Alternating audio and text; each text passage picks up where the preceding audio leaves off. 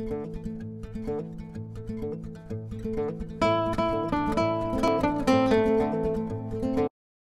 everyone, I hope all of you are doing fine.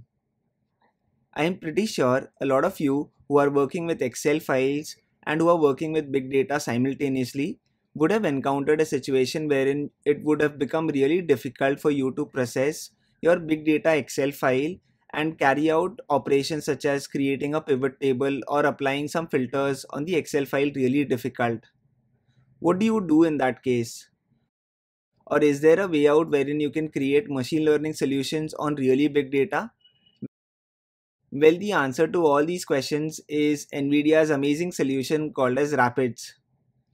RAPIDS is basically a suite of open source software libraries that gives you the freedom to execute end-to-end data science and analytics pipelines entirely on GPUs.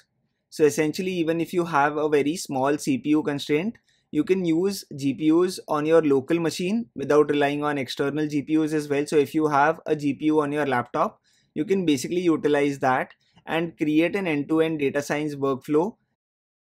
So this power of RAPIDS is what I want to demonstrate to all of you today. So without wasting any further time, let's kickstart the video. So the entire demo that I'll show you today in terms of the speed up that you can achieve using a CUDA data frame is something that I'll demonstrate using my personal laptop which NVIDIA has sponsored. And I'll show you the amount of speed ups that you can get when you use a CUDA data frame over a pandas data frame. So the dataset that I'll be using is basically the US accident dataset, which is easily available on Kaggle. So you just have to go to kaggle.com, type in US accidents, and you can download the dataset for free. I'll attach the link to the dataset in the description section of the video. Feel free to check it out. So now coming back to the actual implementation, I'm using a Windows laptop which is powered by an NVIDIA GPU. Now under the hood, what I've done is I've carried out the entire installation process for running RAPIDS on Windows. So I'll additionally add one more link which will kind of guide you in terms of how you have to basically install RAPIDS on your Windows machine. If you follow the process diligently, then I'm pretty sure you would be able to install RAPIDS on your machine.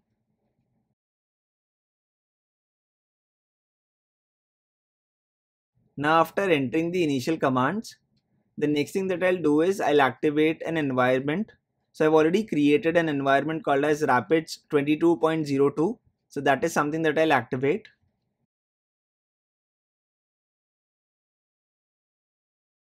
After this is done, I'll enter the command Jupyter space notebook.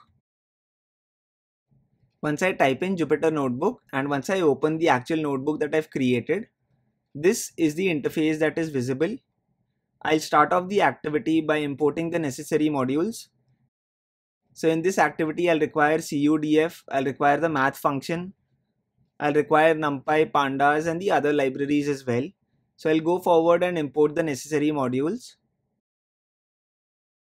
I'll also assign a random seed number. So currently I'm assigning the value 12 so that you are able to reproduce the same output at your end as well. So that is something that I've done using this command called as random.seed, and I pass in the number just to check if the GPU is active, and if I have everything in place, I am running the command NVIDIA-SMI.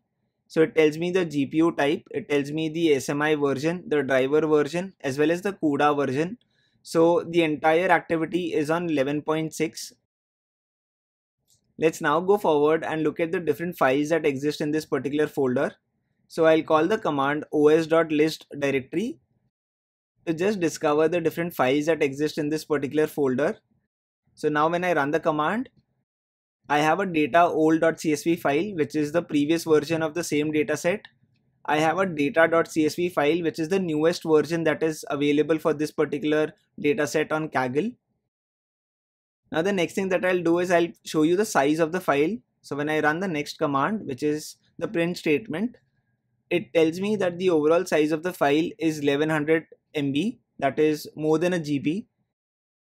Now in order to understand the data, the first step is basically to read the data file, which is where I call the function read_csv from the CUDF function, and I pass in the data.csv file as an input. So let me go forward and run the cell. So as you can clearly see, the total time taken for the entire read operation is around 8 seconds. What I'll also show you is a small comparison with Google Colab in terms of the speed up that I'm getting by using a local GPU. So if I try to read the same data.csv file on Google Colab, remember Google Colab is not having an operating system per se wherein there is no GUI or there aren't a lot of background processes, which is where a lot of the RAM gets allocated to whatever process you're trying to perform using Python. So if you have a 12 GB machine allocated to you, the amount of time that Google Colab will take for reading that 1 GB file using pandas is around 30 seconds. So it's a very high-end machine that is allocated to you. But when you compare it to a GPU on your local machine, the GPU is giving you almost 3 times the same amount of acceleration as compared to a CPU, which is a high-end CPU. Now, if you look at the dataset size, it has close to 3 million rows with 47 columns. And now if I call the df.describe function, it basically gives me a summary of all the numeric columns with respect to the total number of elements that are present, the mean value, the standard deviation, the minimum value, the maximum value, and so on and so forth. Now the next thing that I also have to do is I have an end vision in mind wherein I want to create some kind of a classification model, which is where I'll be utilizing the output of this particular notebook as an input to the next notebook. Now the first thing that I'll do in order to clean the dataset is to remove missing values, which is where I'll call the isNA function and also a sum function to count the total number of missing values in each column. So let me go forward and run the cell.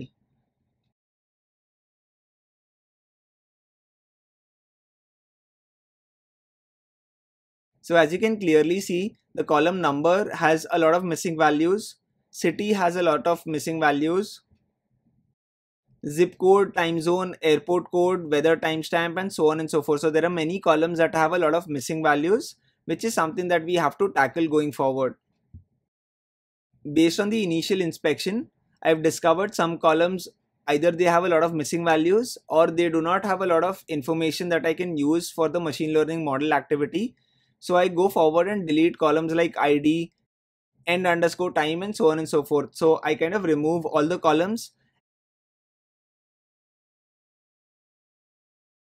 Now in the next step, what I've done is for all the numeric columns, I've taken the mean value of that column and I've replaced missing values with mean value.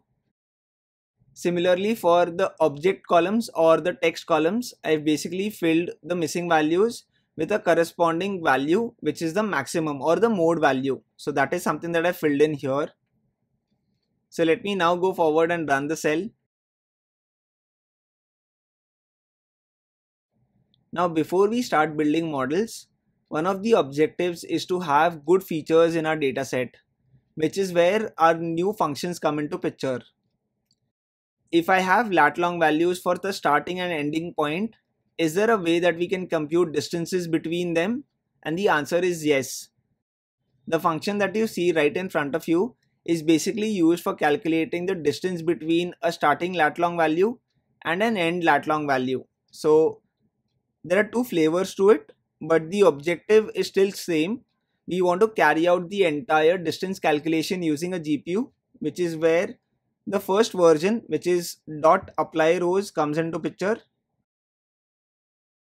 So now what I do is I call the apply underscore rows function. I pass this function in the input. I pass the input columns as well. I also specify the output column, and that's about it, right?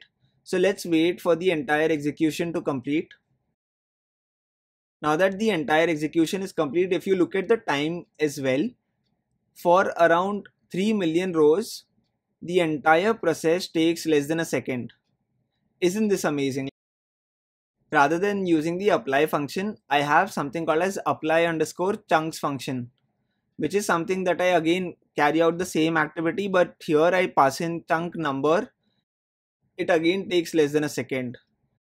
What you're trying to achieve using this entire activity is you're trying to achieve a speed up through which you can basically use GPUs that you have in your local machine and carry out an exercise. So a lot of tasks that you would have done in say Excel or in Pandas can easily be transferred to a RAPIDS kind of ecosystem, and then basically you can make inferences from that data. If you're thinking of getting an RTX laptop, then NVIDIA is also providing an amazing opportunity for students.